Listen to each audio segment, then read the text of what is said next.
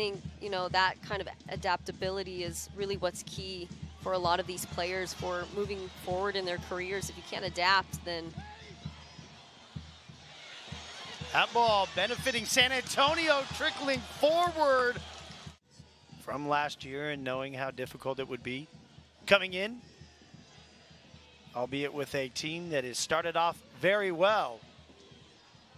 That ricochets perfectly onto the foot of the attacker. Farr was there for the save. Farr does exactly what SAFC needs him to do, gets there just in time, and I think where they're missing there with Tainer is that height advantage, and you know, he can cover a lot of ground, his speed.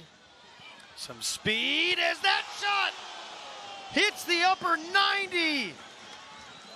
It plays an optical illusion. I had to really think hard on that one, and nope, that was, yeah, all bar right at the top. Oof, only a couple inches shorter and it would have been good. Not even 20 minutes in yet, getting dramatic.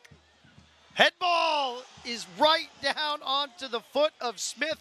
Drilled it with the right. Vitiello there to make the save. And go, excuse me, head flick.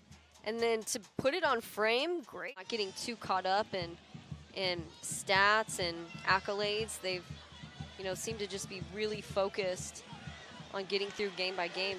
Parano liking that space on the pitch, striking again, that ricocheting right back, an opportunity to get past.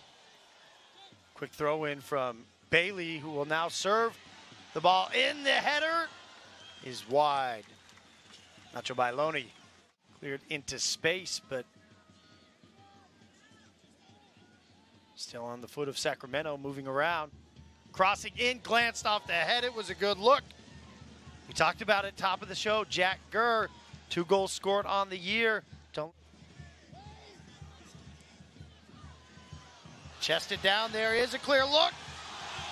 Diving was Vitiello, but well clear and wide is a lot for a team that is young in its professional existence. That's who San Antonio beat on Tuesday night, but albeit with a very different lineup. Another card drawn. Back out to Maloney. The whistle will blow in a exciting first half. Another substitution, it looks like, coming for San Antonio. Struck on the ground far. Easy eyes and hands on that. Jordan Farr that prevented the first goal of the match, and one that was right on frame. And best opportunity for San Antonio was Cristian Parano with a left-footed strike that connected with the crossbar as Bailone trying to just chip that one over the top. One last challenge.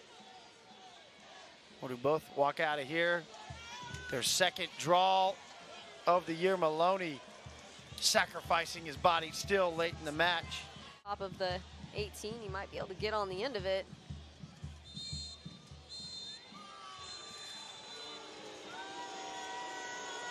So an interesting match.